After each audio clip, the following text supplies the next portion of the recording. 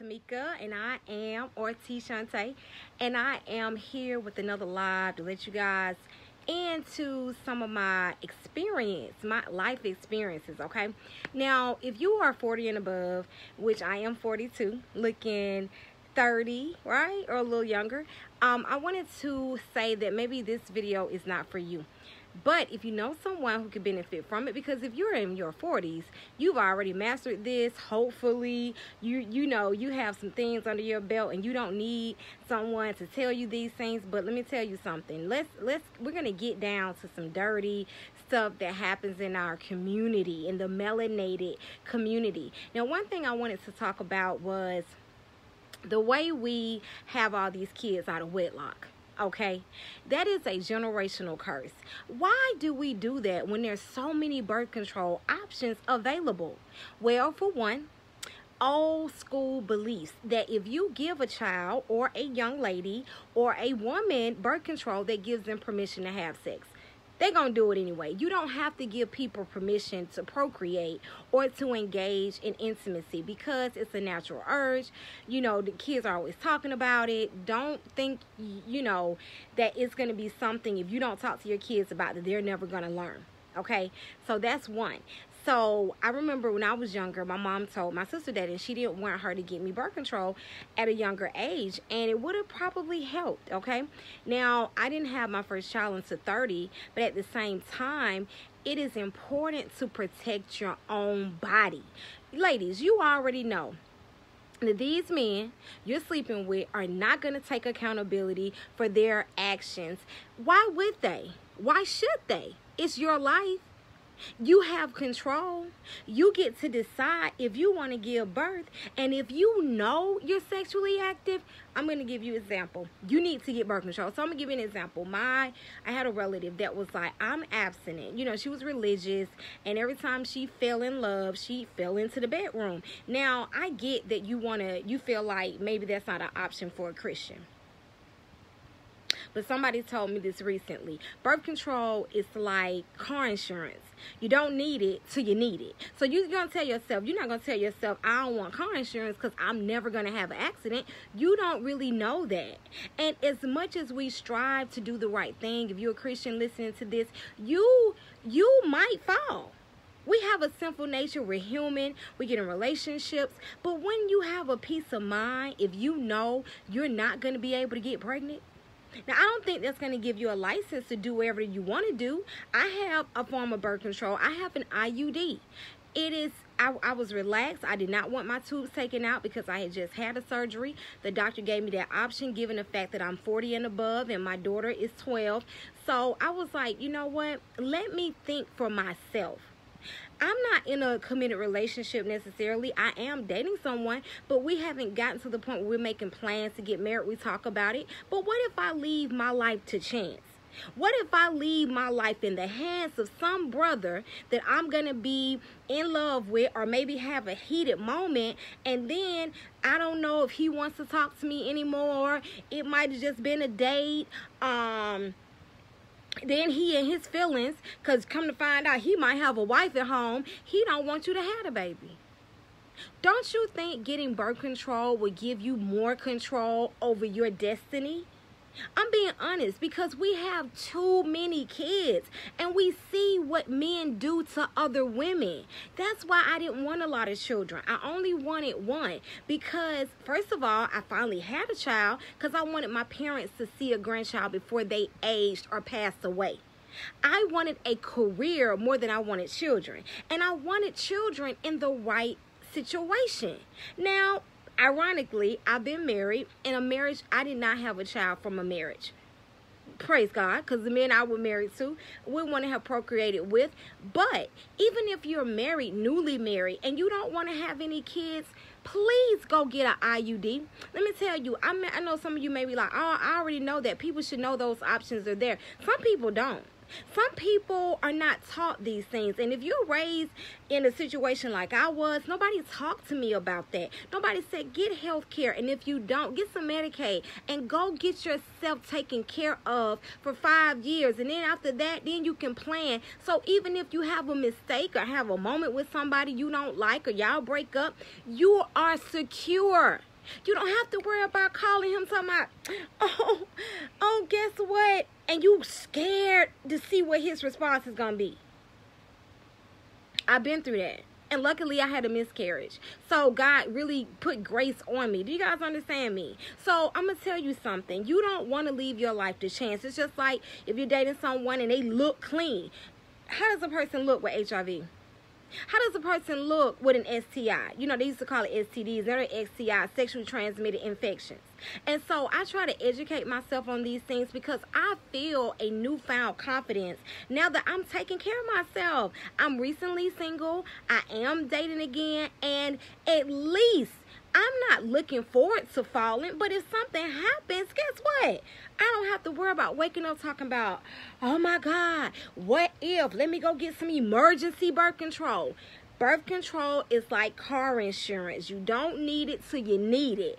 And once you're pregnant, birth control does not get rid of the pregnancy. And that is a life. Then you got to have a tug of war with your morals and try to figure out if you want the baby. Even though we know it takes two to tango, guess what? Men are not always going to want to deal with it. They're not the ones carrying the baby. They're not cramping. They don't have back pain. They're not going through contractions, throwing up, or whatever you go through as a pregnant woman, so they can walk away. Do you want to leave your life in the hands of fate like that? You don't. As a group of people, I'll say melanated people, we don't plan for the future. A lot of us grew up in poverty, so people that are impoverished are only thinking about paying the bills and making the ends meet. You done had kids, you got too many, you're fussing and cussing at them, the daddies ain't there, and the cycle repeats itself because nobody ever sits down and tells the young girls, protect your future. You are an investment. You have value. Do not give your life over to men because I don't care who you love or who you trust. If you're not ready to procreate, get some birth control. That's first. Then use contraceptives. We know the statistics say that black women are the fastest group of minorities catching HIV. Who are we sleeping with? Hello? And some of you, thank you for watching. Miss Nunes, thank you for watching. Of course, I don't know why I can't see everybody, but this is what I'm trying to say, you guys. Pass this information on to young ladies in your family. You know, I've had nieces, and I didn't get a chance to tell my niece. She wanted kids. And, you know, when you're in love, you think you want their babies until you find out they got a record as long as a roll of paper, toilet paper, until you find out that he got a wife, until you find out he got 2 or 3 baby mamas he didn't tell you about. Don't be so quick to mess up your future. Prepare yourself. It's just like the dentist. I didn't go to the dentist until I went when I was younger.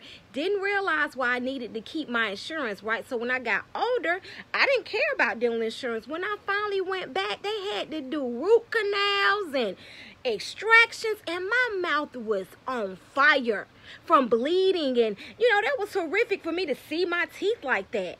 Now, you can't see it. I haven't gotten any work done, but in the back, they had to do some emergency surgery. Just think if I had done preventative care and gone to the dentist every 6 months to see if I had cavities. They could have filled the cavities instead of having to do a whole root canal. So it's just like pregnancy. If you protect yourself, you don't have to worry about getting abortions and having to kill a life, because birth control is preventative care. Until you decide that you've fallen in love and you've gotten married and you want to plan. Let me tell you something. Black people can be real racist. White people are very educated. And I'm not talking about degrees. I'm talking about planning. A lot of them do have abortions, but they also use birth control.